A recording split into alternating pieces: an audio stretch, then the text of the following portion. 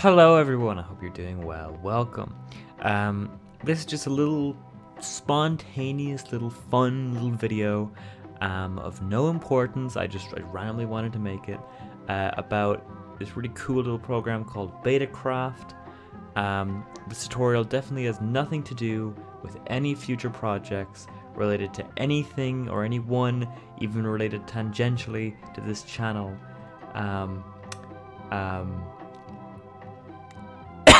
Anyways, so BetaCraft is really cool. It is a program made by, I think, Polish developers. It makes running older versions of Minecraft much easier, because although possible right now on the modern Minecraft launcher, it's a bit of a mess. So for those that are following along, it's ridiculously simple. I just want to run through it. First thing you're going to want to do is head over to betacraft.uk.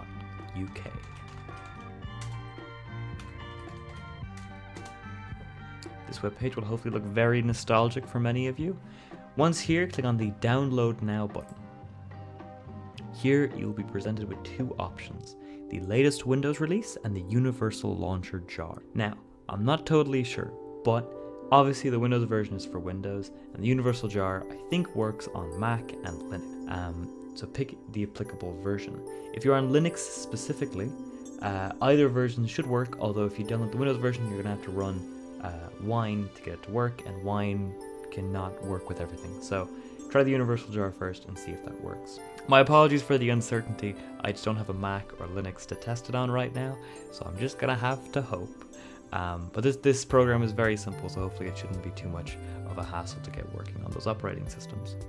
However, for our purposes, download the latest Windows release.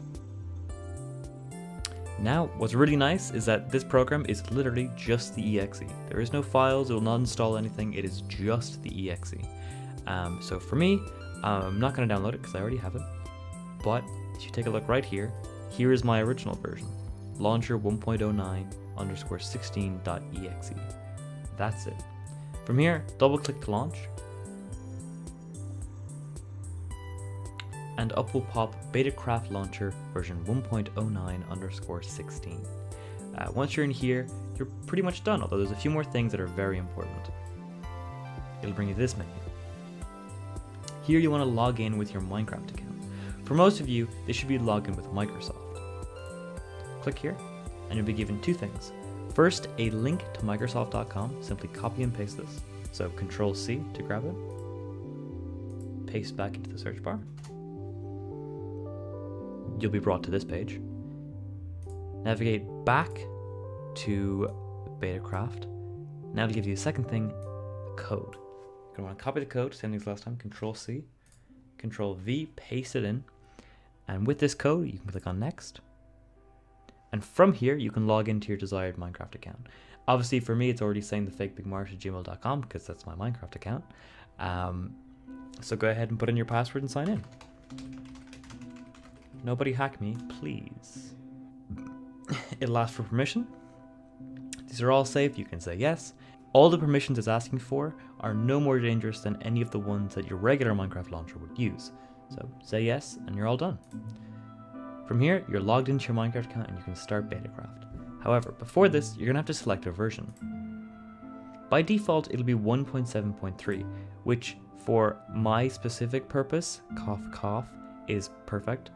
But if you want to access literally any of the known old Minecraft versions, whether that be, original releases, in-dev, inf-dev, alpha, or beta, they're all here.